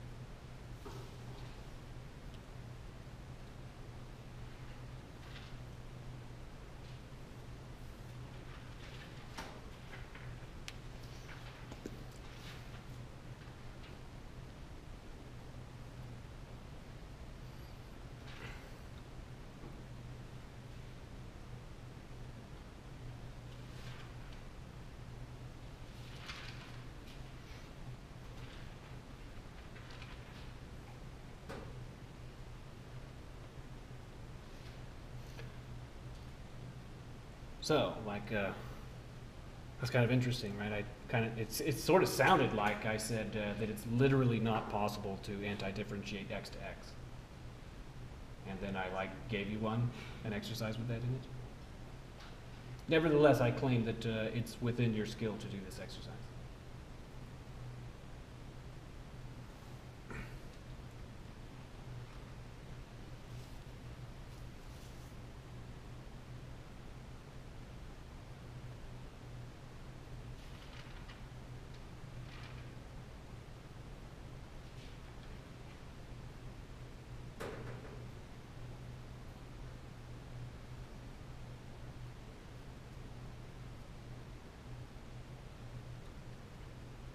So what's the trick then? Sorry? No? Yeah. Yeah, they just cancel. Right? Right? You can't do it. You can't anti-differentiate x to x. Well, you know, I have to put a little asterisk on that. And that by cannot, I mean there is no closed form function that is the antiderivative of x to x. But here's the thing, is that plus x to x minus x to x. Which class did you take first? Algebra, right? So the purpose of this exercise is just to hit that again, to see that, oh yeah, okay, yeah, they just cancel. Now, that being said, you know, if you didn't see it, don't worry, you're not alone. It is, you know, besides, well, let me say it like this. Instructors have to teach, you know, we're supposed to teach y'all, but at the same time, we're also supposed to train TAs. And, you know, they have a graduate, they're getting a graduate degree in math. They already have a degree in math, and moreover, they did pretty well. And I'd say about easily 2/3 of graduate students, at least when they meet me the first time, they have a class, you know, they're one of my TAs the first time, they, I stump them with this one. Right? Not even, what they do is they just see that X to X and they just know, they just, you know, they just think, I know that that's not possible. And they, you know, they can't move their eyes, you know, 8 centimeters over there and see, oh yeah, okay, yeah, subtract. Okay, good. So this one, 5x to 11 over 11 minus 8 log absolute x. And then what's the antiderivative of 6? 6x plus 6x plus a constant. Any question about this one? What would you put as your answer if it didn't cancel? I wouldn't pose the question. Because it's not answerable. And if I did pose a question like that, that would be an error. I would just retract the question.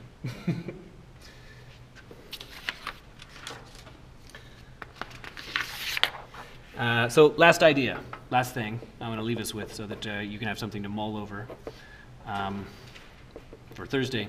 So I'll say let f of x be something like 6x plus 5. So the derivative of f is that. And moreover, the original function evaluated at 8 is, say, something like 34. Doesn't matter. So I want you to find f of x. So I gave you the derivative of the function, and I want you to find the original. So now, what if I said that here's a number, and I give you a number, and it's 20, and I say that this is actually twice the number that I'm looking for. What are you going to do? I'm going to divide by 2, right? And if I give you something and I say, you know, this is the, I've bananaed this number, but I want you to give me the original number, then you need to unbanana it, right? So I've given you the derivative of the function that I'm looking for. What do you need to do? Yeah, you need to compute its antiderivative. Okay. So f of x, evidently, is the antiderivative of the derivative of f. So we're saying that, okay, you differentiated it, I'm going to undo that with the antiderivative. Okay, so then I'm against the clock, so I'm going to just do this real quick. So 6x plus 5 dx. Antiderivative of that would be 3x squared plus 5x. And now, because the antiderivative is not unique, all I can do is write plus c. But nevertheless, I claim to you that with just a little bit more work, you can, in fact, tell me exactly what that c is.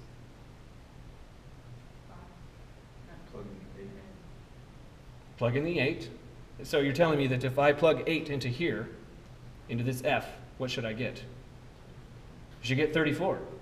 So you'll know that you have the right f, the right c, when it is the case that you plug in 8 as input and it produces 34 as output. So now we'll use this and determine that 34 is what we should get when we plug in 8. So that would be 3 multiplied by 8 squared plus 5 multiplied by 8 plus c. So that's a job for a calculator.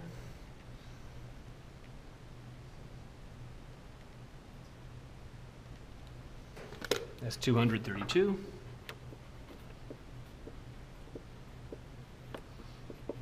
Plus c. So then negative 198 is c. And therefore, the original function is 3 times x squared plus 5x minus 198. That's the original. All right, so I hope you all have a wonderful Tuesday.